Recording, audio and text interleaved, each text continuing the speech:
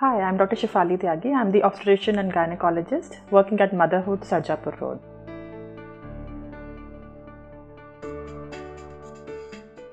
Does ovulation make women more attractive?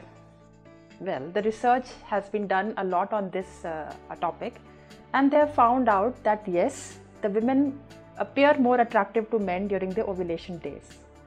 Now, in animals like chimpanzee, when the chimpanzee is ovulating, there are very obvious changes in the female chimpanzee's body, like the bottom becomes all swollen up and it turns pink. Fortunately, that does not happen in human beings, but it is a nature's way of basically making sure that the woman is kind of more attractive to the mate so that the mating can happen and it can lead to birth of the next generation. So there are basically some changes in the women's body which are basically hormonal, which lead to the woman appearing more attractive to the male. It can be a physiological and psychological change.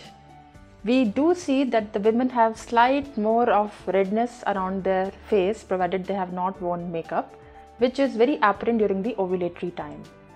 There was a study done in around 2007 which was called a lab dance study, where one Mr. Miller had actually tried to study whether women become more attractive during ovulatory time, and he had kind of sourced some lab dancers.